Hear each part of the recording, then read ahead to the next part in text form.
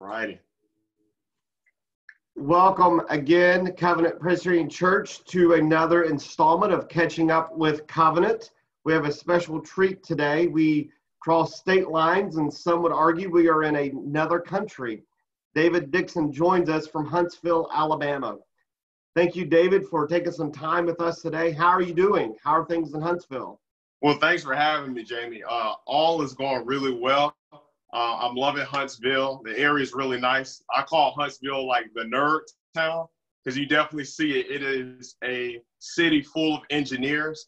At one point I heard, I don't know if this is accurate or not, but I think it has the highest PhDs per capita in the country. So I'm guessing in a certain area, the most amount of doctors. That's what I heard somewhere. But you can definitely tell this is a town of engineers and all. Really smart people, really brilliant, but it's going really well. That's awesome. So now are you planning on getting your PhD soon then? Oh, no. I give them props who've done all the hard work. Oh, they can have that one. I'm going where I am. Yeah. That's awesome. That's awesome. What church are you attending, and how did you go about finding that church? So I'm actually attending Westminster Presbyterian Church. Funny, I actually researched different churches in the area, and I asked John for some assistance with it as well. Westminster was the first one that popped up for me, and ironically, he sent me an email with a couple of churches that were in the area, and so Westminster was actually the first church he recommended as well. So that was cool seeing, hey, we both have the same mindset with that. So that was the first church that I went to when I first came up here, and it was like home, honestly. So I'm enjoying that as well. Everybody's been really friendly, and I mean, it's a great community. So it was a one stop for me. That's great. That's awesome to hear that too, that you got plugged in so quick and found a church so quick. What do you do with your free time? Well, obviously I'm continuing to run. So it's real. I've been joining different groups with their runs. We have group runs, I believe, every day of the week except for Friday. So that's been going really well as also. So can't complain with that. And it's a good. Now how are you keeping running up with the social distancing? Is that body distance apart? It's funny you say that. We kept that as the insider, like, oh, let's keep 6 feet apart. So when we meet up at first, we're in this huge circle, and then we'll talk before the run. But it's like, oh, just in case we see anybody, we're going to keep 6 feet apart, stuff like that. That's awesome. So they actually have a law now that in Alabama that you can do outdoor activities, but it has to be 10 people or less. So that's been working. Okay, awesome.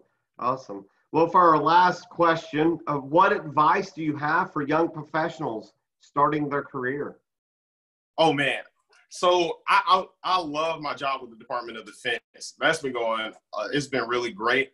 And so my number one advice is, I would say, don't think that you have to have it all together by yourself. Like, we're called to be a body.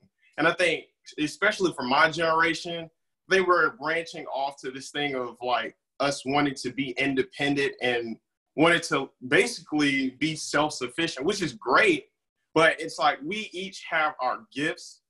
And so I think that being a person who having this illusion of being this person of it being of independence, I think that's just an illusion.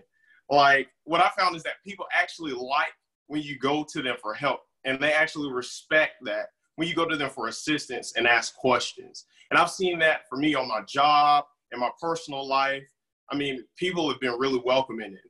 What I found is that also that it saves you time. It helps you to do a better job at what you're doing. Like, prime example, like I said, I've seen this on the job. One thing that I was searching for that took me almost a day, I went to someone who had experience with that, and it took us less than 30 minutes to get to the same thing. So it's like I could have just went to that, you know.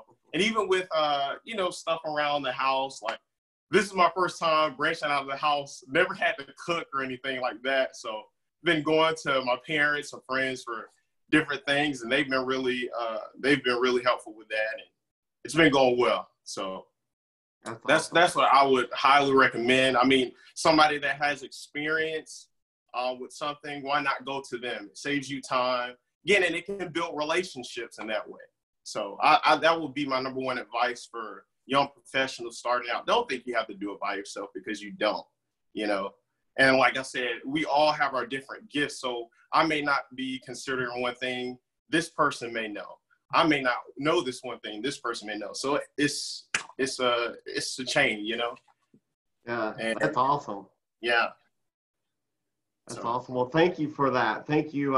Again, thank you for joining us as well. Thank you for taking some time out today and spending a few minutes. I know Covenant folks will be excited to see you, to see your smiling face. I think you are constantly smiling, which is awesome. Absolutely. And we'll enjoy hearing how things are going. Appreciate that. Thank you for your prayers, and I'm praying for you all as well. Sounds good. Well, Godspeed, David. Thank you.